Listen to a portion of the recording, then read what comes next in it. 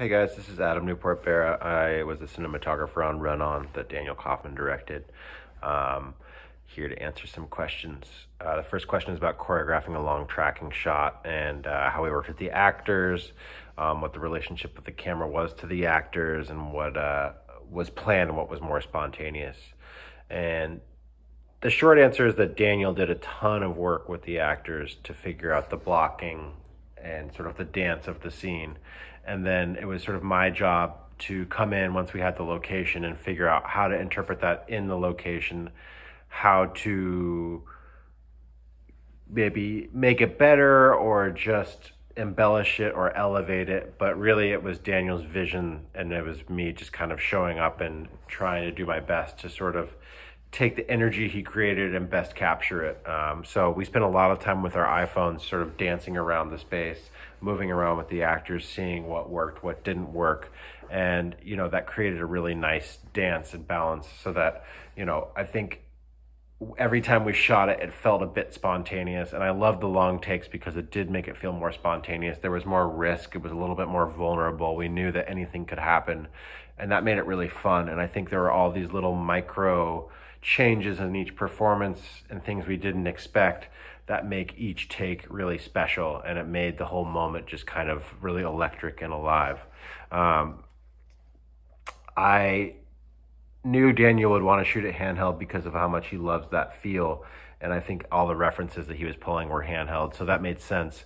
I couldn't do it on my shoulder because it would have been too high for our kid. I really wanted to keep the camera at our protagonist's eye level to really ground the story with him. So we chose to shoot with an easy rig so that I could keep the camera on my hip, keep it mobile, keep it handheld, but not totally break my back and my arms. It worked really well. As far as what was spontaneous, I think there's lots of small spontaneous moments with our protagonist. In general, everything was fairly well calculated and choreographed, but it's, you know, because it's handheld, there's little moments where I would catch something in a take and try to drift to catch it. You know, our focus puller would notice something and rack to it. There were little moments that were spontaneous, but in general, it's actually quite choreographed. For how rough it feels, it was actually very calculated.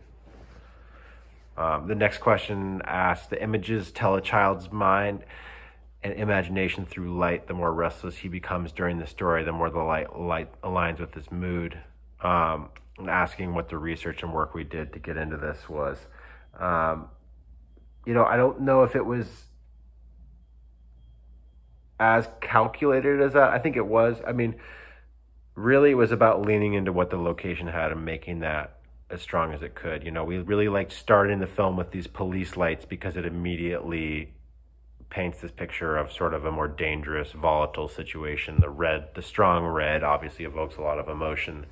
And then as we move into the space, it's dark and grimy. You know, it's very true to what bus stations are like on the East Coast. You know, I've spent plenty of nights in bus stations as a teenager, and it's really not a fun place to be. It's kind of scary. So it was, you know, I was trying to honor that feeling more than the reality of it. So everything's a bit darker and moodier and scarier than it might be. You know, we tried to find places to have flickering lights to sort of embellish that feeling. And then once we go into the bathroom, I think that's where Daniel really wanted to take artistic license and make it feel as elevated and kind of terrifying as we could. And so I tried to have a little bit of a realistic motivation of that green fluorescent flickering light, but then Daniel kind of wanted to push it harder and harder, which I thought was a great idea. And it just makes it incredibly dramatic and terrifying, but also eerily beautiful. So that was sort of, that made sense to me, and it worked. I think it worked really well. And then once we move outside, you know, we were mostly shooting with practical light, which that location just really captured the tone and the vibe we were going for, so we didn't have to do a lot. And then we found those blinking beautiful lights at the end that were really colorful to kind of mimic that childlike sense of wonder, but that's grounded in something very real and gritty and kind of not very beautiful. So like having all these colored blinking lights, we tried to abstract it into something that felt more childlike and more magical, but really was grounded in something sort of banal, which I thought worked really well. in terms of shooting on film,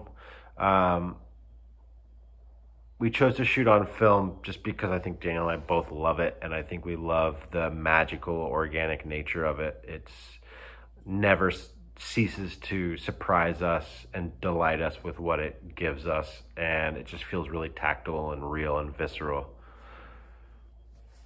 And that's about it. Thanks, guys.